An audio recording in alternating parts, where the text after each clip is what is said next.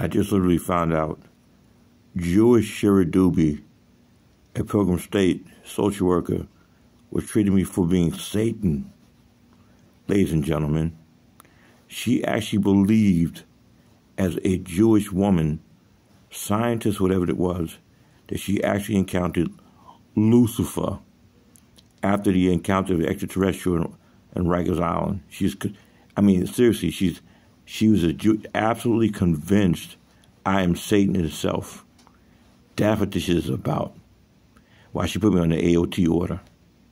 And that's what's embarrassing Dr. Baudet, who's Jewish, who took on that. You get it? It's a complete fucking embarrassment. Jewish girls have a big creativity. This one, I've never seen it. This is comedy for you. Though I'm about to die in the custody of Long Island Jewish, it's just too fucking embarrassing. Now, this is one PCA named Sade, whose job right now, no disrespect, is to comfort me as much as possible. And I mean as much as, she has a Jamaican accent, but I mean as much as possible.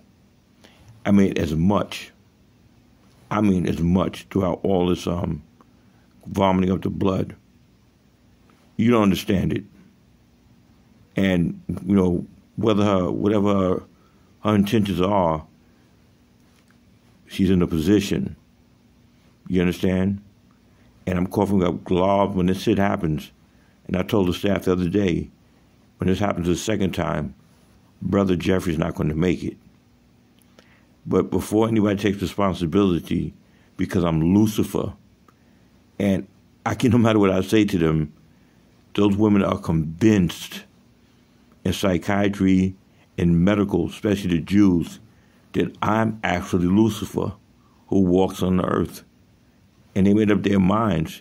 And it's like a form of, they've been brainwashed and programmed based upon a Jewish curriculum. Somebody's Lucifer. And that is why Shira Dubeys almost cried the day they discharged me from that hospital, Pilgrim State. You get it? Also, there's some shame involved, realizing that she made a mistake. While the Jew was used on me in that house in the Elmont for 5 years.